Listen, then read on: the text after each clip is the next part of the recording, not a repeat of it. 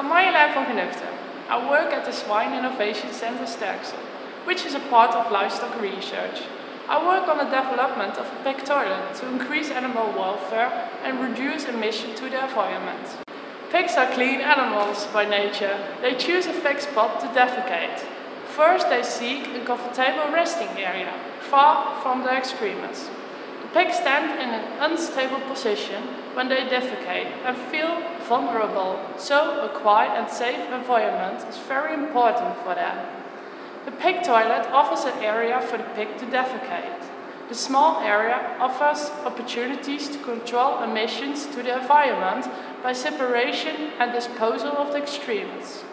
At the moment, livestock research develops different forms of pig's toilet at Sterksel facility, which is, we aim to improve animal welfare, the environment, animal health and work conditions in the barn. So, livestock research work on the sustainability of animal husbandry by considering the animal first.